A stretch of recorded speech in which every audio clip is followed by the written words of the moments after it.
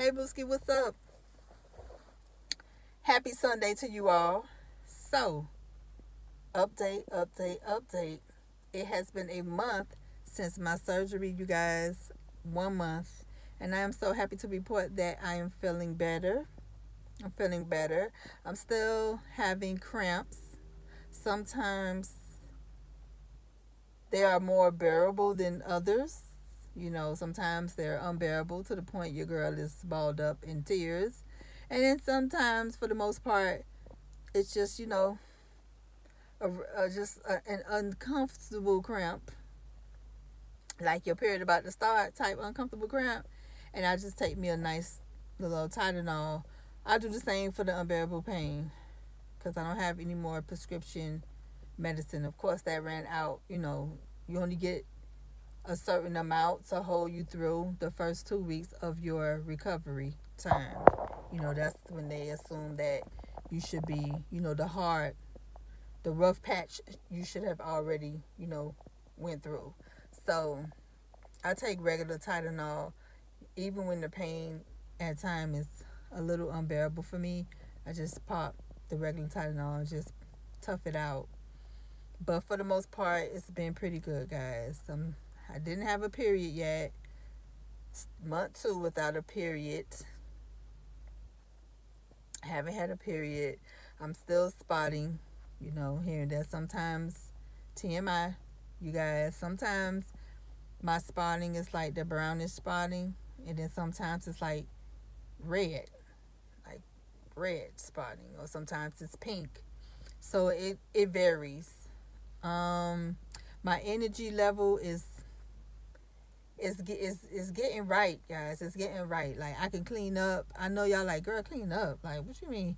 When you have fibroids, when I say it depletes you of your energy, it sucks you dry. They're like mini miniature vampires living inside you, honey. It sucks you completely dry. I mean, it takes all your energy.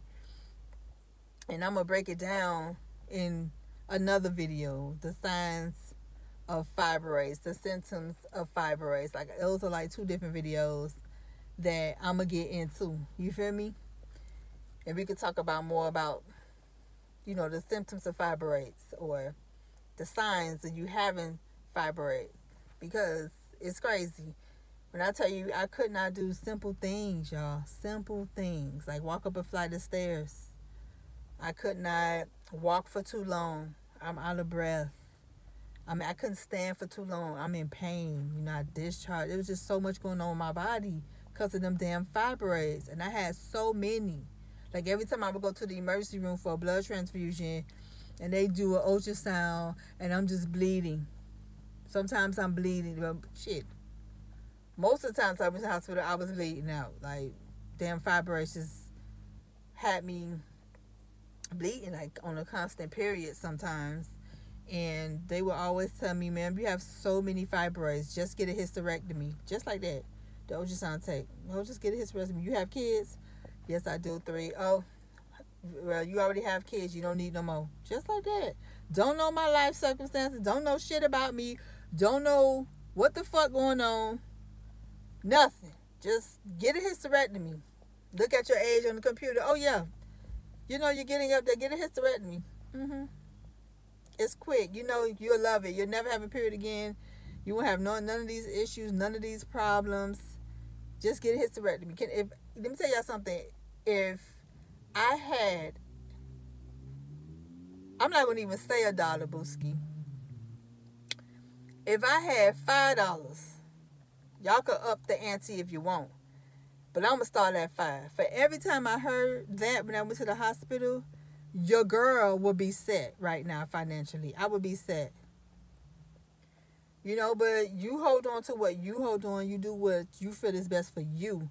Your health, your body. You feel me? You don't let nobody push you, pressure you, guilt trip you, make you feel any kind of way to do something that you will most likely later on regret because that's not what you really wanted to do. And I didn't give a damn how many fibroids, what the hell they were saying. I was not, having no hysterectomy. Especially not no full hysterectomy. Hell no. I'm too young for that. And it has to be another way. You feel me? You could go the holistic way. You could go the way I did and do the UFE. That's when they block all all blood flow to the fibroids. Okay, you could do liposcopic, baby, where they go in and they robotically and cut them out, burn them out, whatever floats your boat. You could have a hysterectomy if that's what if that's what you want to do. You can have a partial hysterectomy, whatever. You know what I'm saying? But for me, I had the liposcopic. They didn't get them all out clearly, and the ones that was left behind just grew even bigger. And I don't even think they got the big ones out because they were even bigger. You feel what I'm saying? So it's like some doctors give a fuck, some doctors don't. You know what I'm saying? And this doctor that I went to here in Georgia, he cares so much. Like when you go on Google and you read the reviews, everything everybody is saying is so true. Like it's so true. I experienced it myself firsthand. Like the staff is one particular staff. She's just God sent. She's just amazing. The doctor himself is awesome. You feel me? Now the anesthesiologist that I had, this little short black guy, I would not refer him. If the doctor can get rid of him, I would gladly hope so. I didn't like him, and apparently he felt some kind of way because I wasn't talking to him. Like I said in my last video, y'all could go back and check that out. Because I was nervous. I was scared, I was by myself. Normally, when you get propped up and stuff, you can have a loved one sitting there with you. You feel me? After they done propped you up and got your IV running and stuff like that, you can have somebody sitting with you. Or sometimes they get your IV running and all that stuff right with your loved one there. And nothing. Everybody was so robotic. Like, I guess he was a nurse, the person that was, giving me the meds and running my IV. He was all right. It's just, I personally did not like the medical staff, like the people who were there doing the procedure. They was just too cold, too robotic for me, except this one lady that was assisting the doctor. She was a black lady. And I was up the whole time, y'all. Yes, I was told I would be put to sleep. That's what I was told by the doctor. I would be put to sleep on a light anesthesia and nothing heavy. I would be put to sleep. I was wide awake, like how we talking right now, wide open, wide awake, talking.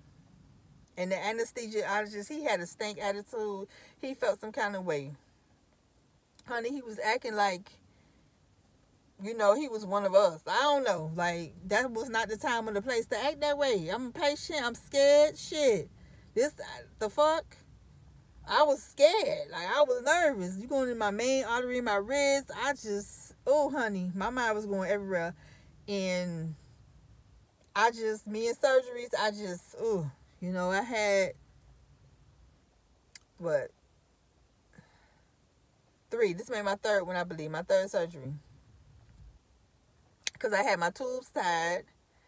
After I had my last child, I had a tubal ligation reversal with the fibroid removal at the same time. So I had my tubes reversed so I could have another child, and then I had some fibroids removed. The liposcopic surgery for the fibroid removal, I had that, and then I had the UFE this last time. So, your girl was just nervous. I was really nervous, and besides all that, the doctor is really cool. He's really straight. He checks up on you. You can call him whenever. He has a staff member. She is so sweet, so helpful, like a true God sent, true angel. She's a sweet lady. In another video, I would definitely be posting up his information and just talking a little bit about him and my experience, with them. It won't be a long video. Something, short, and just to, share information with those of you who are thinking about having the UFE surgery. You feel me? Here in Georgia. They right here in Georgia. Yeah, so I'm not really sure what part of Georgia. I don't really want to call anything out, but I don't know. They right here in Georgia. Probably, um, I'm not really sure, you guys. I'm not really sure. I'm not really sure. I'm not really sure. So I'm gonna give that. I'm gonna get that information for y'all. I'm gonna get it for y'all. I think it may be in Decatur. I don't know. Don't quote me on that, boo. But I'm gonna get the information. I'm gonna get it. My eating, cause you know your girl ain't have no appetite. Boo, y'all. It was just awful. Like, when I tell y'all no quality of life, honey. I haven't celebrated a birthday in God knows how long. I was always sick. Always sick. I couldn't hold a job down too long because I was sick, bleeding out. I'm like in excruciating pain, messing up my clothes. I would have to bring extra clothes in my car. Bring extra, like, I always have a bag at work. So I have, extra pants and panties and pads. All that with me at all times, because I never knew, you feel me, when an incident may occur, and I have to get myself together. Even as a young girl in school, in middle school, in high school, I was having these problems, messing up my clothes, having to pack, making sure I have me some extra panties and a pair of pants or something with me when I go to school. Sometimes I was too sick to go to school, throwing up, bad cramps, headaches, like, shaking. It was just bad. Them fibroids, and I believe even then I had them. And my parents just didn't do their due diligence in taking me to the doctor and keeping me up on my checkups and all that stuff. But that's neither here or there. I'm taking care of myself now, doing what the fuck I'm supposed to do for me. So, yeah. So as far as all that, y'all, I'm good. I'm doing good. Your girl got energy, an appetite. I can walk up and down stairs. I can walk without losing my breath. You feel me? I sleep. I wasn't sleeping well. I'm sleeping. You feel me? What else?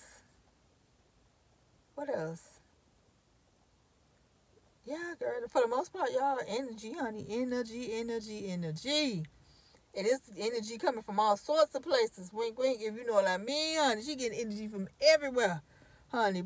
There's places that's been dried up, honey. Just a time, honey. It's up now, baby. They woke. They is woke, honey. They is woke. Yes. But all jokes aside, I'm doing good, y'all. I'm doing good. I'm doing better. I'm excited to see, how life is going to be for me from this point on. I'm so excited, guys. My birthday is next year in June. I pray God allow me to see, my birthday. And, hopefully your girl will be feeling good. You feel me? And, honey, celebrating her birthday. Y'all can be right with me, friend, cousin, best friends, family. Y'all gonna be right with me. Yes, celebrating with your girl. You feel me? So, yeah, y'all, that's it. I just wanted to share that with y'all. How y'all Sunday? I pray it's going well. Whatever it is you're doing, you can be at home chilling, watching a movie, or just chilling on your phone, or just chilling, sleeping, saying, shit, today I'm finna lay down and not do a damn thing. Just lay in my bed. Whatever it is you're doing today, I hope that you're enjoying your day. Honey, yes.